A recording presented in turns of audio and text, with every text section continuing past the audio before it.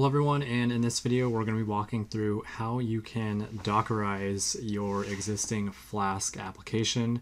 And so to begin with, I have uploaded all this code to GitHub in a public repository, so if you would like, you can download it and see how everything's working. This is a very simple Flask application that I have on the screen up here. Basically, we've got our normal app.py, we're importing the Flask package, we're creating an app, and then we're defining a route and view template. And in this case, our project directory has a templates directory that contains the actual HTML code for our index.html or our root. So this is what the Flask application looks like, and to actually run it, you just hit app.py, and then you're going to hit run or debug.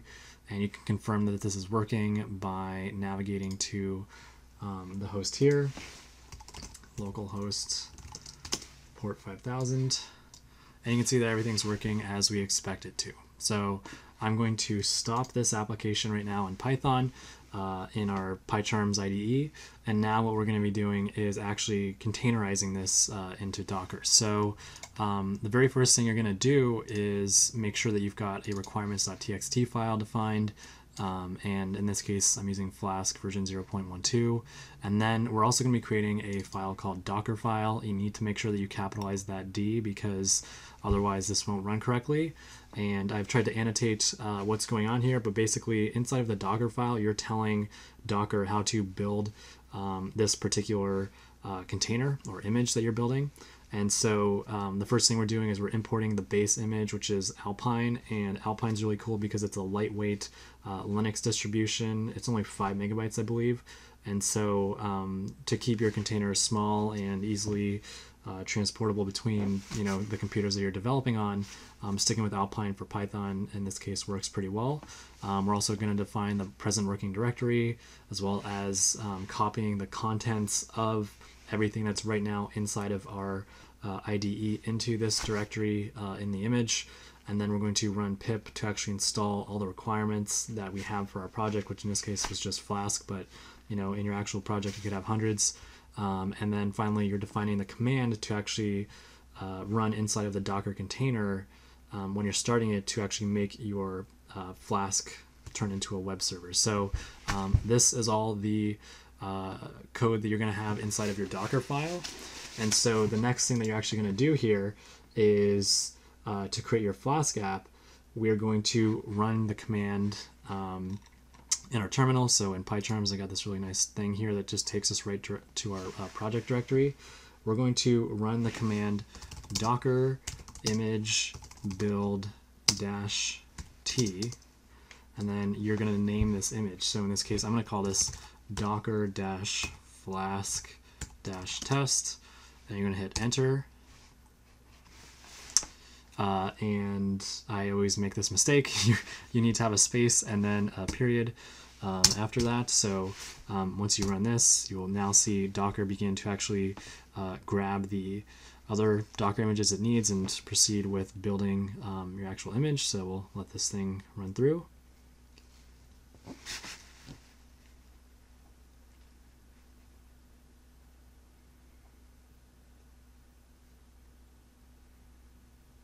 And there you go. So in less than 30 seconds, we've got our basic Docker image that's just been built. And so now if we wanted to actually run this image, the first thing we can do to actually see all the images that we have would be docker image ls. And we can see that we've got that docker-flask-test image that we just created. Next, what we're going to be doing is going to docker run-p. So in this case, we're actually going to be running it. So run, and then you're defining the port with the -p flag.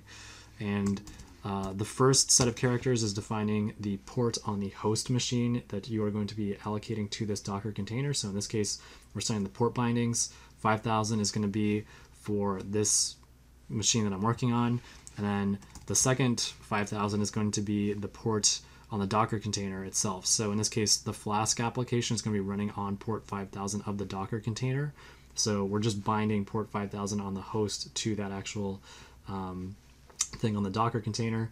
And now we're also going to do -d to run this in detached mode so that the terminal is running in a separate window and then you're going to name the Docker container when it's running as whatever you'd like. In this case, I'm just going to call it the same thing, which is docker-flask-test. Hit run, and you can see how quickly this thing was able to spin up. And so now if we go and open up our local host port 5000, we can see that we are now running Flask inside of a Docker container inside of our Windows computer. So that is pretty slick, and it makes it a lot easier to ship this container to another computer so you can develop in a much more easy way. And so that's really awesome. The other thing we're going to make a note of here is that they basically give you the Docker container ID after you've done this. So after you're done playing around, you can copy that. And now what we're going to do is actually stop this Docker container. So you just run the command docker stop, paste in that ID, and then that should stop it from running. If we now try to see if we can get back to this host, you can see that it's now saying that it can't be reached because we've just stopped our Docker container. And then, as best practice, when you're using Docker, after you're done doing everything with your containers, it's best to run the command docker system prune to free up all the resources like the volumes and networks. So you just do that. You hit yes on the keyboard. And so basically we've just reclaimed some space from the container that we weren't really using. And so there you go. So that is how we can take a Flask application, Dockerize it, run it, stop it, and then prune it afterwards. So with this Docker container, if you have Docker installed on your computer, you can check it and you can run it from, in this case I'm using Windows, but you can run it from here. It's pretty great. And yeah, so I'm going to wrap things up with that. Thank you all for watching. Let me know if you have any questions, and take care.